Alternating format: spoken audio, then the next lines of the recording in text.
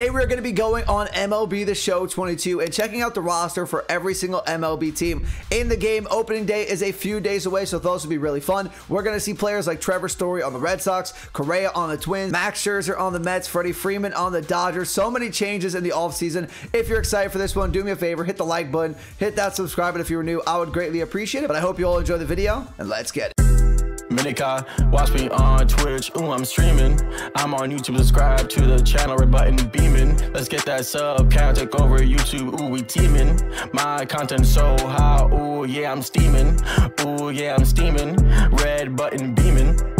All right, so we are going to take a look at every single MLB team's roster in MLB The Show 22 going into opening day, which is only a few days away. And we will start things off with the Baltimore Orioles, and they are going to be headlined by 86 overall Cedric Mullins, definitely their best player on the Baltimore Orioles. They do have Austin Hayes, John Means, and Ryan Mountcastle. That is an 80 overall. Trey Mancini, 78. Jorge Mateo, 77. Odor is a 77. Cole Sulzer is a 77. And we're not going to go through every single player on every single team, probably the top 10 players about at every single team, or else this video would just be too long. And we do get to see Adley Rutschman, 24 years of age and a potential, so that will do it for the Baltimore Orioles. Then we have the Boston Red Sox, and Trevor Story is their highest overall player at a 94 overall. Chris Sale, 93 overall. JD Martinez, 87. Devers is 86. Eovaldi is 85. Very surprised that JD is higher than Rafael Devers in overall, and probably Xander as well. Xander is very low, only an 82 overall. Verdugo is an 84. Barnes is an 83. Paxton's an 83.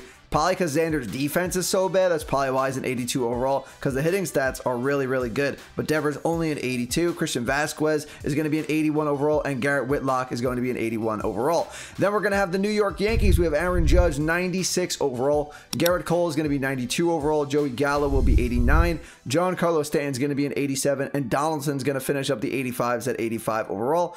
We have Chapman at an 82, and Chad Green at an 82, and DJ LeMay will be an 82 as well. Severino is going to be an 81, and then we have a few more 80 plus overalls for the Yankees. Then we move on to the Tampa Bay Rays, and we have 90 overall Brandon Lowe. They're only 90 overall on the squad, but it doesn't matter. The Rays always play good in real life despite not having any real superstar players, but maybe Wander Franco could become that superstar player this year. He's only an 81 overall. Could definitely see Wander though reaching that 86 87 plus threshold this year in overall. We have Rosa Reyna at an 87 overall. We have Tyler Glasnow, even though he's not going to be playing, he will be an 87. Nick Anderson will be an 85. Zanino is going to be an 84. Kluber at an 83. Kiermaier an 82. Wander Franco again at 81 overall. Kittredge and Meadows will be 81s, and then McClanahan and Ryan Yarbrough, I think that's how you pronounce the name, are going to finish up the 80 overalls for the Tampa Bay Rays. And this is a team I cannot wait to watch, even as a Yankees fan. In the AL East, the Blue Jays are going to be a dangerous step for the World Series this year. And Vladimir Guerrero Jr., 96 overall, might be a little too low for this guy. He is an absolute beast at the plate. I could easily see him becoming 97, 98, 99 overall in MLB The Show next year.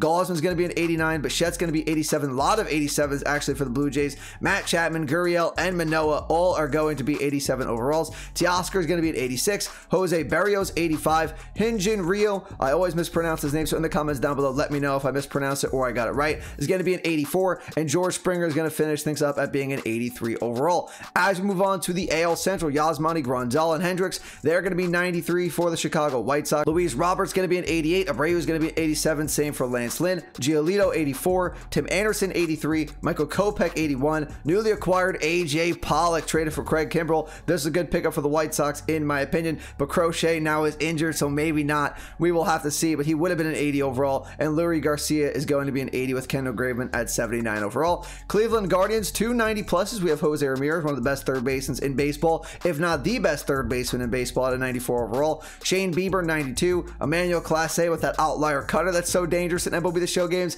he's going to be an 85 overall. Aaron Savali is going to be an 82. Karnachak's going to be an 80. And Cal Quantrill is going to be an 80 overall for the Cleveland Guardians. For the Detroit Tigers, they have a decent amount of 80 pluses. We have Javier Baez, newly acquired in free agency, 87 overall. Jonathan Scope, an 83. Andrew Chaffin will be an 81 overall. Eduardo Rodriguez is going to be an 80, and we'll finish things off for the 80s with Spencer Turnbull being an 80 overall. overall, and Willie Castro will be a 79 overall. For the Kansas City Royals, we knew Salvi would be their best player, 88 overall. Zach Greinke comes back to the Royals. He's an 87 overall. Mondesi is going to be an 84. Nicky Lopez is an 83. Benintendi is going to be a 79. Taylor is going to be a 79, and Whit Merrifield is going to be a 78 for the Royals. Now we have the Twins, who picked up Carlos Correa. Is he a little low in overall? I would probably say so. I could see Correa being an 89 overall plus, especially if Story is that high.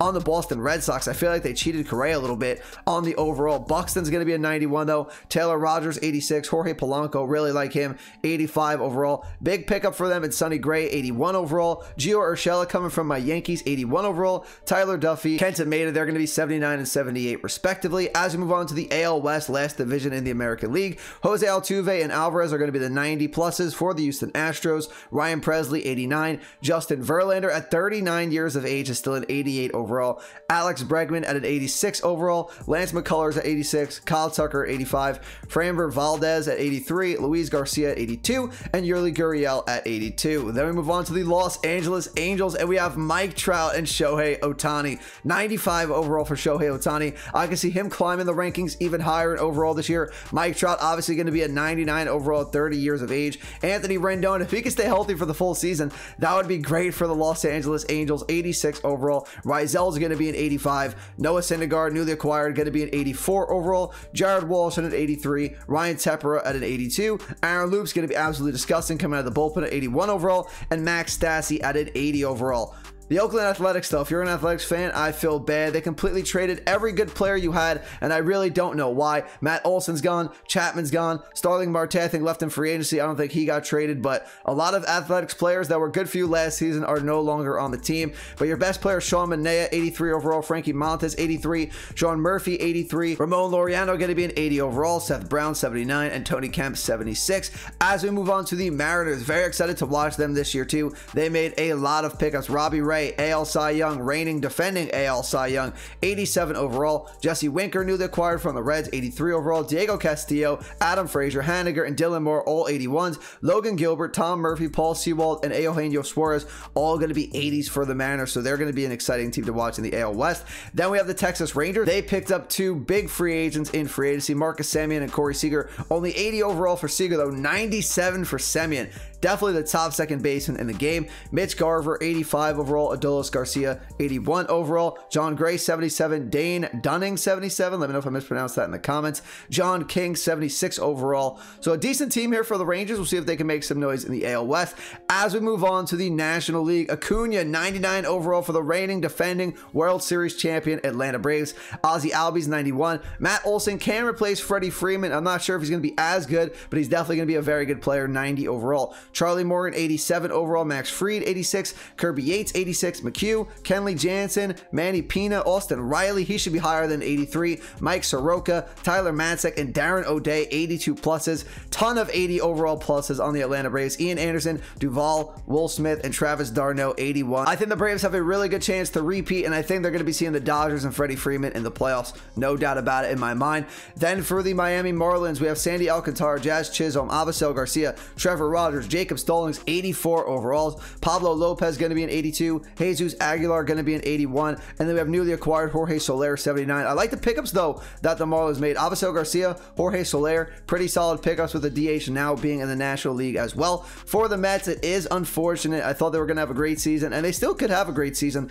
but without DeGrom, it's really going to hurt. We could have saw DeGrom and Scherzer together, but DeGrom's going to be injured for a while, so we're not going to see that at the beginning of the year. Starling Marte was picked up, though. Alonso's an 84. Lindor, I think, is going to be better this season. If he plays like he did in the second half of last season all year, he's going to be a great shortstop in the league. Then we have Chris Bassett, 83, newly acquired. Eduardo Escobar, who they picked up. Edwin Diaz, Mark Canada, they picked up. They have so many Oakland Athletics on their team. I didn't even realize that. Brandon Nimmo and Taijuan Walker. For the Phillies, this team is loaded on offense. Defense may be a different story. Bryce Harper, 95. Zach Wheeler, 92. JT Realmuto, 90. Aaron Nola, 88. Gene Segura, 88. Nick Castellanos and Ranger Suarez are going to be 87s. Schwarber's going to be an 84. Kyle Gibson, Reese Hoskins, and Corey Neville are going to be 80s for the Philadelphia Phillies. Then we have the Washington Nationals, and it's really the Juan Soto show. Other than that, not much really going on for Washington Nationals and Washington Nationals fans, but you guys won a World Series in the last few years, so I guess you can't be too mad about that. But Juan, only a 91 overall. Definitely expect him to go up by the end of the year. Strasburg still there, though, 87 overall. Nelson Cruz at an 81. Cesar Hernandez at an 81. And Josh Bell at a 78. Chicago Cubs, not the best roster in the world. Wilson Contreras, Nico Herner,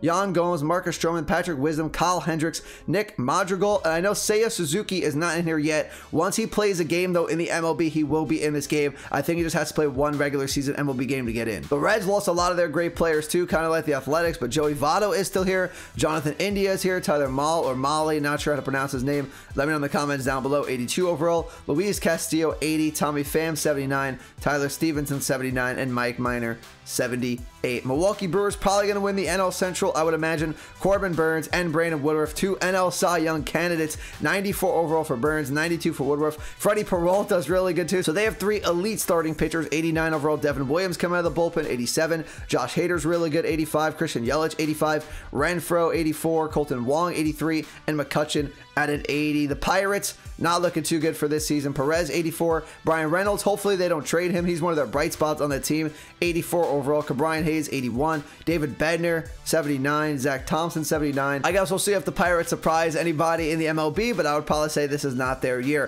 For the Cardinals, we have Arenado, 95 overall. Tyler O'Neill at a 90. Tommy Edman at an 89. Gallegos, I always mispronounce his name wrong, so I'm not even going to get into that. 89 overall. Paul Goldschmidt, 89. Jack Flaherty, 87. The Cardinals have a really good roster, too. It's going to be them or the Brewers for the NL Central. Adam Wainwright, 86. Yadier Molina, 85 at 39 years of age. Harrison Bader, 27 years of age at an 84 overall. And Miles McCollum is going to be an 81 overall for the St. Louis Cardinals. Final division, NL West, and we have the Diamondbacks, and they have Ketel Marte. Other than that, nothing really that good. Zach Gallen, 82 overall. Carson Kelly, 81. Madison Bumgarner, 80. Oliver Perez, 80. Nick Ahmed, 77. Merrill Kelly, Mark Melicone, and Josh Rojas are all going to be 77s for the Diamondbacks. Colorado Rockies are a little confusing. They didn't re-sign Story, and they traded Arenado a couple years ago, but now they picked up Chris Bryant to a huge contract. Very interesting. 85 overall. Ryan McMahon, 84. CJ Cron, Garrett Hampson, Yerman Marquez, 81 overall. At least the Rockies are trying to spend some money and get some decent players onto the team. They're just confusing on how they go about it, in my opinion. Then we have the Dodgers, and I think this team is by far the favorite to win the World Series this year. Trey Turner, Freddie Freeman, Clayton Kershaw, Mookie Betts, Walker Buehler, Max Muncy, Will Smith, Julio Urias are all 90-plus overalls. That is insane. And they also have Chris Taylor, Blake Trinan, Justin Turner, Cody Bellinger, Tony Gonsolin, and Danny Duffy, and Craig Kimbrell.